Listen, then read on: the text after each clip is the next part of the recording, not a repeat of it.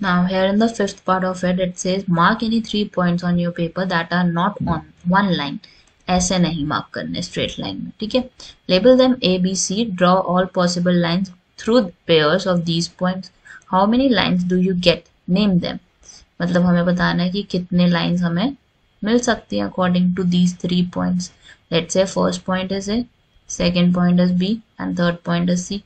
सबसे पहला आप काम क्या कर सकते हो, A और B को ज्वाइन कर सो, ये हो गए हमारे one of the line. Second आप क्या कर सकते हो, ए और सी को ज्वाइन कर दो, ठीक है, ये हो गए हमारी second line. Then what you have is B और सी को ज्वाइन करो, बी और सी को ज्वाइन करते आपको थर्ड लाइन मिल जाएगी. Now you can understand that we are getting 3 lines.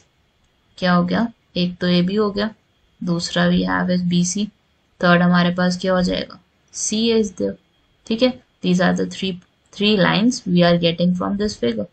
There are 3 angles as well. यहाँ पे हमारे 3 angles भी formed हो रहे हैं, क्योंकि उन्होंने पूछा how many angles can you name using A, B, C. 3 angles can be named. एक तो हो गया हमारा ये वाला, how would you name it? Angle B, A, C is there. इस वाले को कैसे नेम करोगे, A, C, B is there. Third situation हमारी क्या हो जाएगी, this is the angle, third angle A B C is the. तो ये हमारे 3 एंगल्स हो गए and we need to just write them down. So this is how you need to do the fifth part of it.